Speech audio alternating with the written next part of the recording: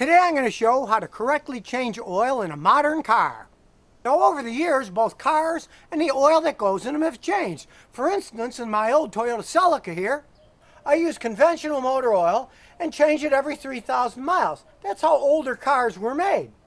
But a modern car like this Toyota Matrix that has variable valve timing, it's much more complex and really requires a synthetic oil. These oils are lighter for tighter tolerances. In this case, it's a 5W30 oil. So you match it with this platinum oil. That's also a 5-way dirty oil. And of course, you can use any quality synthetic oil. I'm using this because it's a good oil and it was on sale at Walmart for $5 a quart. And in the case of this 2007 Matrix, Toyota requires 5,000-mile oil changes. Now, if you have a late model car like this Toyota that uses the 0W oil, you can use the Pennzoil Ultra Platinum Full Synthetic Oil, and you only need to change it every 10,000 miles or once a year. Which is what Toyota suggests, to change it once every 10,000 miles or once a year. And if you're going to change your oil that less frequently, you really need a better oil filter than some of the cheap ones that don't filter that well. But how can you tell if the filter's better or not? Well, first let's weigh them to see which has more material in them. Okay, now the cheaper Autolite filter, it weighs 160 grams. While the platinum filter, it weighs 192 grams. So there's obviously more in the fancy filter. Well, let's cut them in half and look inside. We got the grinder and cut them in half.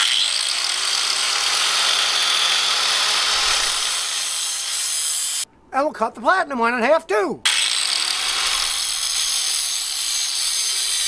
Now when we compare the insides, the cheaper filter and the expensive ones have the same type of shell, but the seal on the cheaper one melted right off and fell.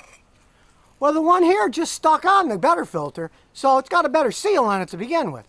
But the main difference is the filtration material. The cheaper one you can see has much less pleats, so there's less surface area, and it uses a cheaper paper material, while this is a better composite one that can hold a lot more dirt. And when we look at the bottom of the filters, the anti-drain back valve, it's real cheap, made out of plastic on a cheaper filter, but here it's all metal with a metal spring, so it's going to last a lot longer. So if you're going through all the trouble using the right oil for your engine, you might as well use the right filter that's going to filter it for a long time. And now I'm going to show you how easy it is to change your own oil. You just have to jack the car up a little, because all modern cars are pretty low to the ground. Now some guys who are really worried to put a jack stand under here, but really, we're just jacking the car up. The tires are still on the car, so even if it went down, the car would still land on the tires. It wouldn't crush you. And here's where years of experience have taught me a lot. Sometimes it's hard to get those drain plugs off, so get a long bar like this with a socket on it, then you can easily pull it loose. And of course you have your drain pan ready to catch the oil when it comes out.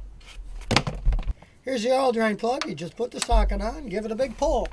Oh, there it goes. And with your fingers and gloves so you don't hurt anything, out it comes. And of course realize that you should run your engine for maybe 5 minutes and let it sit for 10 minutes before changing the oil, so the oil's warmed up and flows better, but it's not too hot. That's why you wait 10 minutes to change it.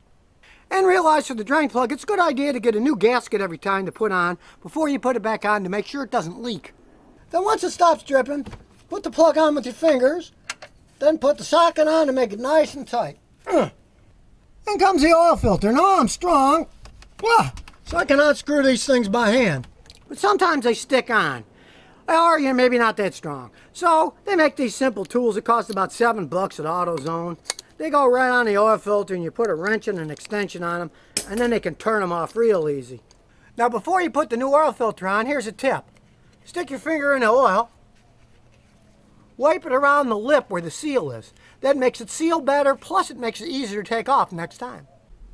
Then you just screw the filter back on, make it nice and snug. Then you just pour the correct amount of oil back in.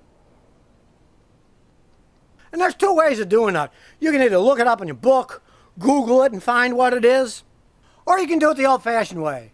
You can check it before you change it and make sure it's full, then measure exactly what comes out, put the same amount back in. You can't beat that. And then the question arises, what do you do with the old oil? Well, I pour mine in a container and take it to a recycling center. And many auto parts stores take your old oil too. You can just pour it back in the containers it came in and give it back to them and they'll recycle it. So now you know how to correctly change oil in a modern car. because you don't want to ruin one of these fancy modern engines. They cost a fortune to repair, and oil changes are simple and quick.